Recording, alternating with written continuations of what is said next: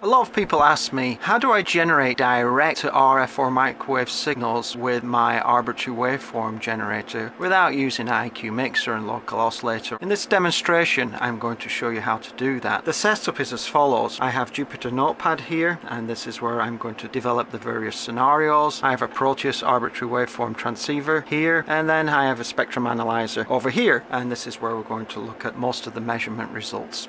I'm generating a 75 MHz Gaussian pulse using the arbitrary waveform generator. I'm also using our A10120 amplifier here, which is a 30 dBm maximum output amplifier and goes all the way up to 20 GHz, so very useful for these type of microwave measurements that we're doing with an arbitrary waveform generator. The first thing I want to do is change the span of the spectrum analyzer to full span. So this is a 13 GHz spectrum analyzer, so the sweep we see going across there is all the way up to 13.5 GHz, I believe. Right at this side we can see the 75 MHz fundamental frequency that I created, but also because our clock frequency is set to 1 gigasample per second, I get plus or minus 75 MHz at 1 GHz, 2 GHz, 3 GHz, 4 GHz, 5 GHz, 6 GHz, and so on. And these are our Nyquist bands. One thing I can do is say, well, why don't we use it in the 4th Nyquist zone? So let me just tune it to 4 GHz, and you can see we have a faithful reproduction of the pulse. Now, what the Nyquist theory tells us and how these things perform is that the amplitude rolls off. The higher the Nyquist zone you get, the more amplitude roll off, and it usually follows a sin x over x function of, as I've explained in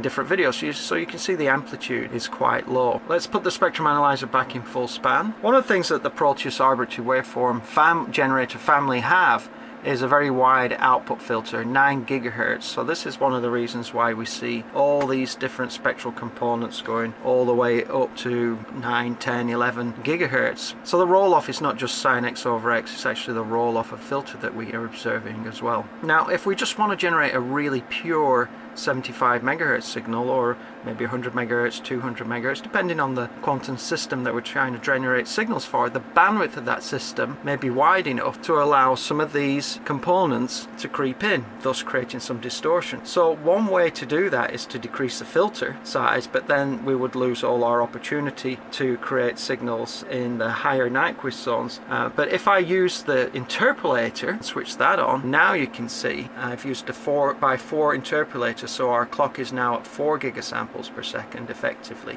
I still have the signal down here at 75 MHz, but I have a very clean 3.5 GHz before we hit this guy here, which is 4 gigasamples. And then finally up here at 8 gigasamples, I can see a clock frequency down there in the center. I have the plus or minus 75 MHz.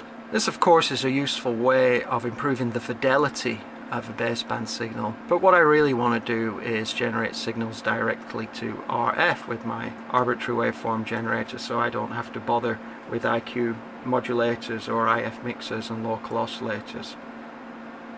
So I'm going to build a new waveform now, which is an IQ waveform, so it doesn't contain just magnitude points like my previous waveform. I'm going to download that to the instrument. Looks distorted now because the instrument is still expecting magnitude only. I'm going to put by 8 interpolation on, still looks distorted. And now finally I'm going to turn on the digital up converter of the Proteus arbitrary waveform generator. I've tuned the center frequency of the arbitrary waveform generator to 3.6 GHz. And so what we see here is our 75 MHz original Gaussian pulse now modulated on a 3.6 GHz carrier. Here is clock minus the 3.6, here is clock plus 3.6, and here is 2 times clock minus the 3.6. So if I just wheel the marker around here, you can see we've got a pretty nice signal here at around 12 gigs, 12.8 gigs, 12.9 gigs, 13 gigs. And then we have a signal here at 11, and then scrolling all the way down, this is the signal that we're interested in. And don't forget, we've got the bandwidth or the span set of this spectrum analyzer to 13 GHz, so that's the signal that we're interested in at around 3.6 GHz minus of course the 75 MHz that we're modulating it with. Let's zoom in on some of those. So let's change our center frequency to 3.12, and you can see the modulated pulse there looks good. Amplitude is excellent. We haven't seen much of an amplitude degradation by using the digital up converter. So this is, in essence, is in the first Nyquist zone of the instrument. We can go higher to the next Nyquist zone, 4.875 gigahertz. And then finally, just for kicks, let's take it all the way up to 11.25 gigahertz and see what kind of pulse we get. Again, the amplitude is pretty good. Of course, the fidelity is fantastic, because this pulse is made out of thousands and thousands of points. So it's a very good way to create signals at different frequencies, all the way up into the X-band if you want, but we know in quantum physics experiments we're kind of looking at between 3 and 4 or 2 and 4, and then for the control and then for the measurement maybe 7 or 8 gigahertz.